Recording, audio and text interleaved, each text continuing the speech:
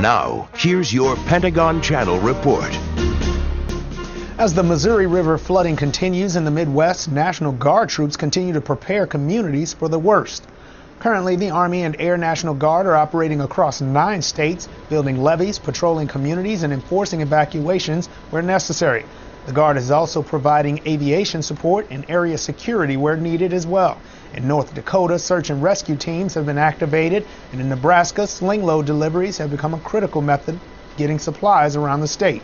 Currently, there's a total of 2,343 National Guard soldiers and airmen supporting the various missions in each state. Dam releases are expected to raise the Missouri River 5 to 7 feet above flood stage in most of Nebraska and Iowa.